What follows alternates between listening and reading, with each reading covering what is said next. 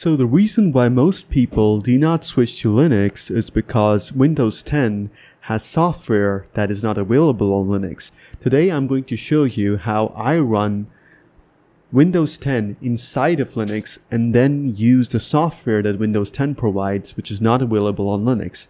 Now I'll show you my current Linux system, which is Arch Linux, and it's called Endeavour OS, but it is Arch Linux. It's just Endeavour OS. The community of this distribution makes Arch Linux a little bit easier to install.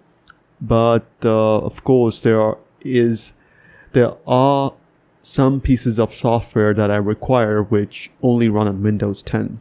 So what I'm going to do is I'll already have a Windows 10 virtual machine set up, as you can see over here.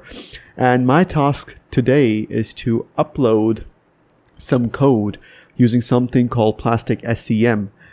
And that is not available on Arch Linux. So I'm going to start up my virtual machine by clicking play like that. And as soon as I click play, there is Windows 10 inside of Linux. So that is Windows 10. And once I run Windows 10, I can access my Linux drive as I have connected the Linux drive on the network. And as usual, this is one of the reasons why I stopped using Windows, because I cannot control the updates. Okay, so I'm going to just log into my Windows 10 operating system. There it is. You can see it's fast because this is QEMU. And now I'm going to just go to Plastic SCM. There is Plastic SCM. And I'm going to set up a new workspace, which is required. And that is basically a service that I use. You don't need to know about that. So here I go. I'll just wait for it because Windows 10 is slow. And this is an old repository. I'm going to create a new one, workspace over there. I'm going to create a new workspace right in front of you right now. I'll say create new workspace, and I'm going to create the new workspace like that. And I'm going to name my workspace, which I'm going to take the name from the folder. And I'm just going to search for it.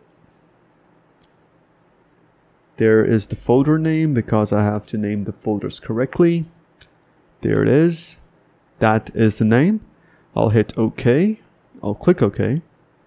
Name of new repository is this, and yeah, everything's fine. And there you go. And I believe the new repository will be created.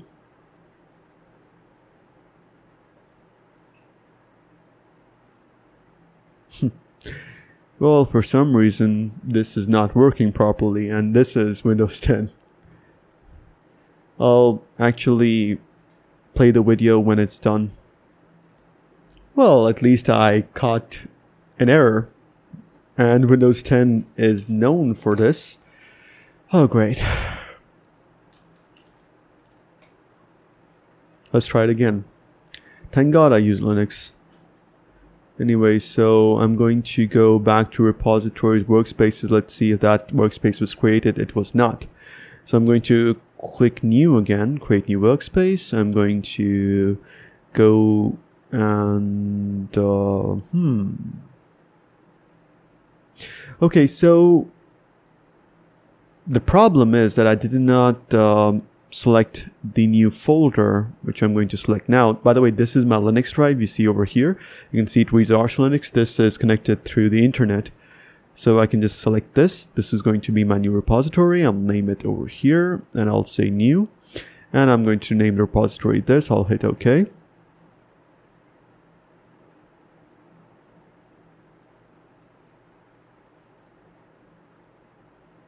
And there you go. There the new repository has been created. And yeah, it's created. I'll click OK.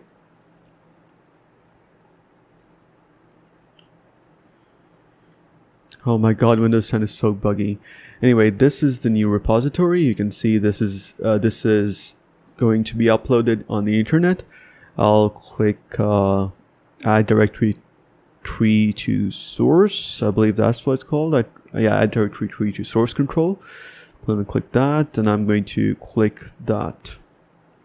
And then I'm going to go to pending changes. I'll write first commit, and I'll check in changes.